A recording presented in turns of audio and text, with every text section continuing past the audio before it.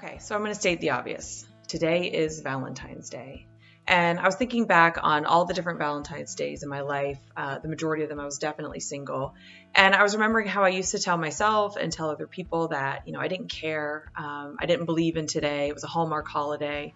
But if I was really honest with myself, deep down, I always felt a little bit lonely today and a little bit sad and almost like I wasn't whole because I didn't have a romantic partner to celebrate today.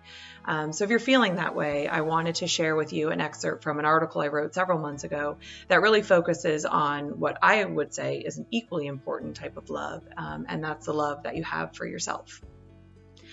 So on behalf of all the single ladies, please understand that single does not mean lonely. It does not mean unfulfilled. It does not mean unhappy. We don't need dating advice. We don't need stories about how other 30-something women found their husbands.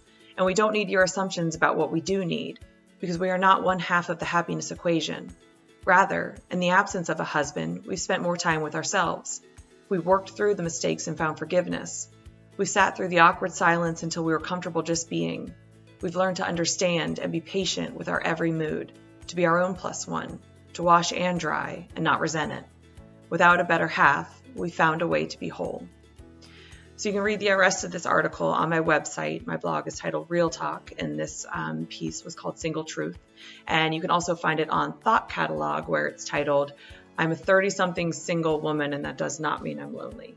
So I hope it resonates, and I hope it helps. And just remember, if you don't have a Valentine today, to be your own Valentine. Happy Valentine's Day.